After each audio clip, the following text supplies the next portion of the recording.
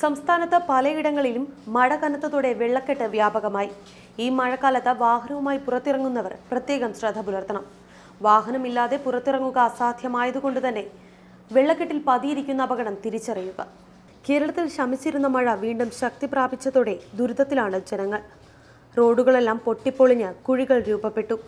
വെള്ളക്കെട്ടുകളിൽ അപകടങ്ങൾ പതിയിരിപ്പുണ്ടാകും. വാഹനവുമായി നിരത്തുകളിൽ ഇറങ്ങുമ്പോൾ ചില കാര്യങ്ങൾ പ്രത്യേകം ശ്രദ്ധിക്കുക. വെള്ളക്കെട്ടിലൂടെ വലിയ വാഹനങ്ങൾക്ക് കടന്നു പോകാൻ നിഷ്പ്രയാസം സാധിക്കും. എന്നാൽ അത്തരം സ്ഥലങ്ങളിൽ ചെറിയ വാഹനവുമായി പോകാതിരിക്കുക. വെള്ളക്കെട്ടിൽ കുടുങ്ങുന്ന വാഹനങ്ങൾ വെള്ളത്തിൽ നിന്ന് പൂർണ്ണമായി നീക്കം ചെയ്യാതെ സ്റ്റാർട്ട് ചെയ്യരുത്. അത് കൂടുതൽ കേടുപാടിന് കാരണമായേക്കാം. കുടുങ്ങുന്ന വാഹനം ഓട്ടോമാറ്റിക് ട്രാൻസ്മിഷൻ വിഭാഗത്തിൽപ്പെട്ടതാണെങ്കിൽ നിരപ്പായ പ്രതലത്തിൽ വച്ച് വലിക്കുകയോ വീലുകൾ ഗ്രൗണ്ടിൽ നിന്ന് ഉയർത്തി നീക്കം ചെയ്യുകയോ ചെയ്യാം. അല്ലെങ്കിൽ AT ഗിയർ ബോക്സ് തകരാറിലാകും. ഓരോ വാഹനത്തിലെയും ഫിൽറ്റർ, സ്നോക്കർ ഘടിപ്പിച്ചിരിക്കുന്നത് വ്യത്യസ്തമായാണ്. ഇതിലൂടെ വെള്ളം അകത്തു കടന്നാൽ എഞ്ചിൻ ഓഫാകും. വെള്ളക്കെട്ടിലൂടെ സഞ്ചരിക്കുമ്പോൾ വാഹനം ഓഫായാൽ വീണ്ടും സ്റ്റാർട്ട് ചെയ്യാൻ ശ്രമിക്കരുത്. ഗ്യാരേജിന്റെ സഹായം തേടുന്നതാണ് ഉത്തമം. കൂടുതൽ സാമ്പത്തിക നഷ്ടമുണ്ടാകാതിരിക്കാൻ ഉടനെ ഇൻഷുറൻസ് കമ്പനിയെ അറിയിക്കുകയും വേണം.